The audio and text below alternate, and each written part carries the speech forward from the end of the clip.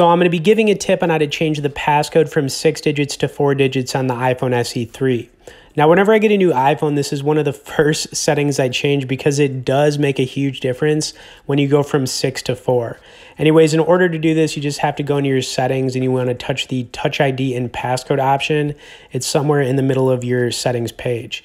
Now, when you go in here, it's going to ask you to enter your passcode once again.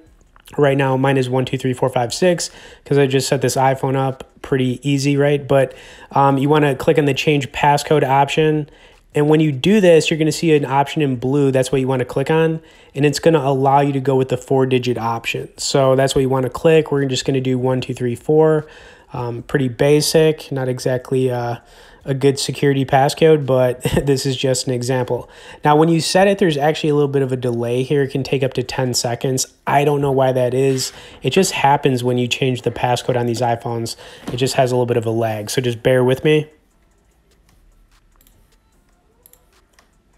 Okay, looks like it finally did it. Now I'm going to lock this phone up so you can see that I changed it from 6 to 4. Okay, boom. All right, hope you guys enjoyed this. Thanks for watching, and we'll see y'all in the next video.